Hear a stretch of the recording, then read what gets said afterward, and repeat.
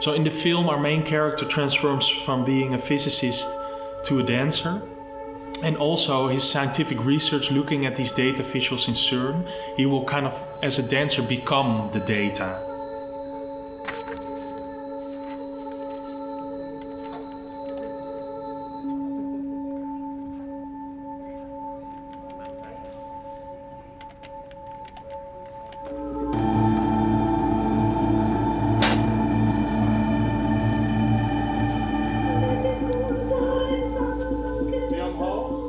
So for this project, beside the regular film shoots that the film team is doing, we are also using the Microsoft Kinect cameras, which is a 3D camera being able to record 3D point clouds. The challenge will definitely be to combine the recorded point cloud data with CERN data, scientific data that was made available to us. This is just another big chunk of data that we kind of have to understand first. So kind of digging deep into the data sets that we got from CERN will be the next big challenge after those recordings here. It's a huge amount of data, and we have to make sure that we can kind of reduce it to the core and just see what makes and creates those beautiful animations that you all know from CERN visualizations, and then maybe see how we can actually use them in the dance recordings.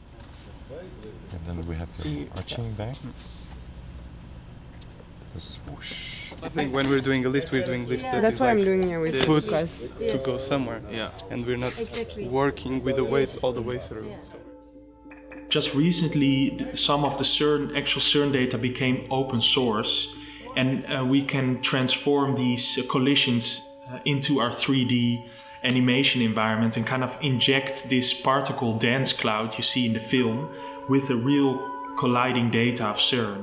What interests me basically to show this, and what film is able to do, is really to cross different dimensions of movement.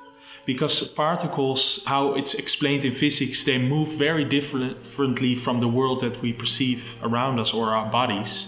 But of course in film I can tell a fictional story and kind of bridge those different movements. And in the story he basically becomes a particle and starts dancing like one.